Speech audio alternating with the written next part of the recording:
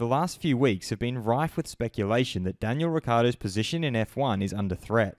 There have been plenty of suggestions that the likes of Oscar Piastri could replace him at McLaren. Daniel has spoken to Speedcafe about wanting to stay in F1 just prior to all this drama kicking up. I'm your host, Dillon Shelley, and first up on Formula World, Daniel Ricciardo speaks in depth about F1 and future. Daniel started off by pointing out how high the level of competition is in F1.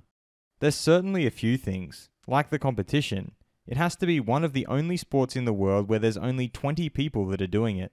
The competition is such like a small 0.001% of a group. So to be able to not only be a part of that group, but to compete inside that group, that's such a unique thing in itself. And so I love that. He then spoke about the highs of the sport. The truth is, the highs you get are just so high because so much goes into it. Of course, you take risks, like to win a race for example. You haven't gone for a Sunday drive, you've put it all on the line, the team has, you've pushed your body mentally and physically. So, then the high and the reward is pretty amazing and pretty spectacular. He cited his win in Monza last year as an example. Monza last year, that was, a week before in Zandvoort, no one was predicting that, not even myself. So even just the thought of a weekend like that could be 1 week away, it's pretty cool. He signed off by speaking about his future.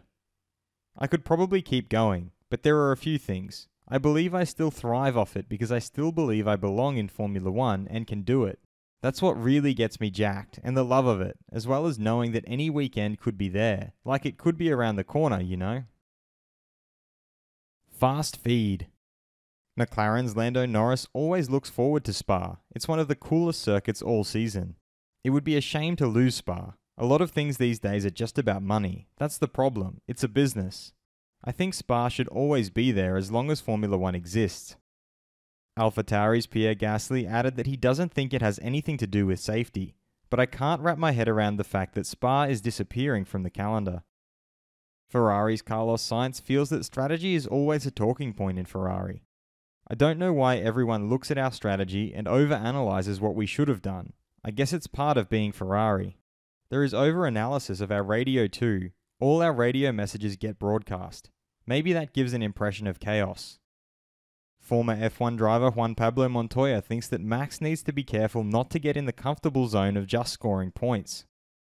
McLaren team principal Andreas Seidel feels that it simply would be great for Formula 1 and for them as competitors if great brands like Porsche and Audi would enter Formula 1. Mercedes driver Lewis Hamilton explained that these past 2 weeks have been some of the best days of his entire life. I'm not the same man I was before this trip to Africa. All the beauty, love, and peacefulness I experienced has me feeling fully transformed. When asked about rumours of becoming the new chairman of the Supercars Commission, former FIA race director Michael Massey stated, "Really? They're only rumours. I've had a number of offers from all corners of the globe, and there's a number of exciting opportunities that have come about. I'm not in any rush to confirm anything on any of them." Does Ferrari's strategy receive more unfair attention than the strategy of other teams? Head over to my community page to vote in the poll and let me know what you think in the comments. And if you liked this video, feel free to subscribe and check out my others for all the latest in the world of Formula 1.